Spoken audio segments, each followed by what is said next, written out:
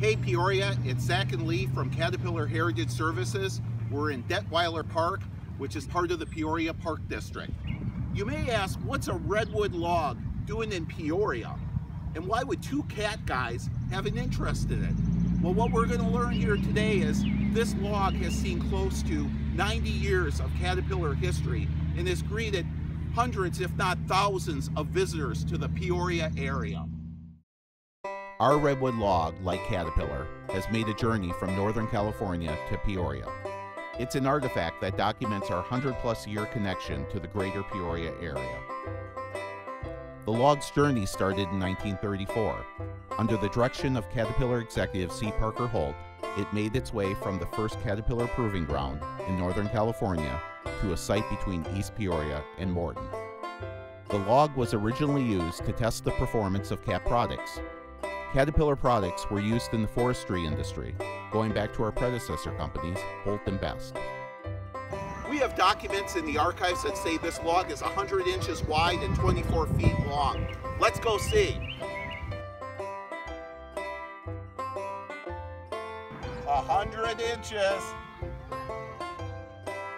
In 1937, Cat D8 tractors loaded the log on a rail car that transported it to the Caterpillar showroom located in East Peoria. The log was positioned upright in front of the main doorways to greet its many guests. The showroom was the jewel of the new Caterpillar tractor company that was formed in 1925. The archive says this log is 1,500 years old. Let's count.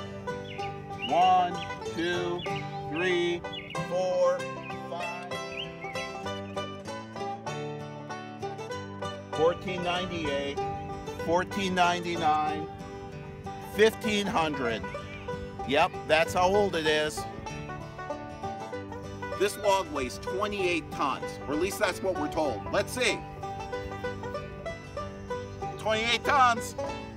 When this log was in front of the showroom, it was standing upright, not laying down. I wonder how that feels. This thing is huge.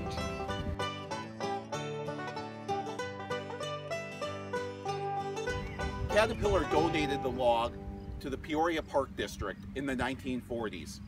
In the 1950s, native Peorian and Caterpillar CEO Louis Newmiller had this log rebarked. As you can see, little bits of it are still there, but you know what? Most of it must not have stuck. Although it is a little weathered, the log still greets visitors as they enter the park, just as it has for nearly 70 years. Thanks for watching, and see you again for more Caterpillar History Moments.